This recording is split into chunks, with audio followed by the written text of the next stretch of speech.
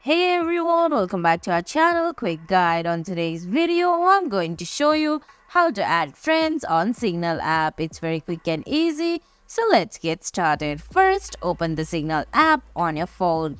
If you don't have the app yet, you can get it from Google Play Store or the Apple App Store.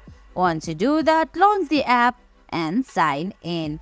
On your screen, you can see options like chats, calls and stories at the bottom of your screen, while there's search, camera, new message and a user icon at the top. Go to top right corner and tap on that pencil-like icon.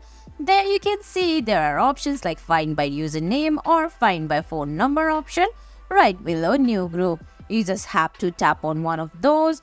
If you tap on find by username, you can see you can scan a QR code there and tap on next, or you can simply tap on find by phone number and type in the country code and enter the number and tap on next.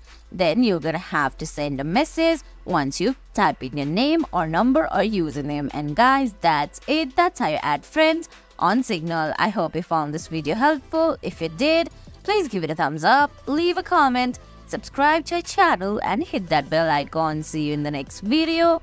Thanks for watching.